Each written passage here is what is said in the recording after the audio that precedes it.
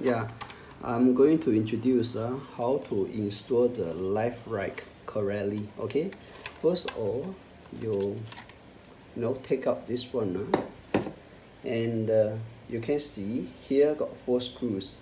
You need to install the 4 screws. Okay, so normally if let's say you from this way, you will feel that the screw is small, but actually is the way where you are doing is not correct. Okay, so I show you the correct way. Okay, you see here is a 4 hole. Okay, just aim to this one. Okay, aim correctly, like this. Okay, and the screw from the top. Okay, from the top. Okay, like this.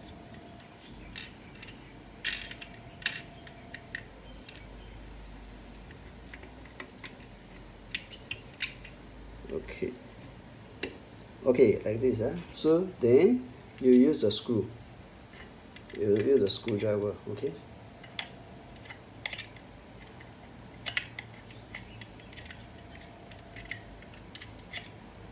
Very simple, very simple. Okay.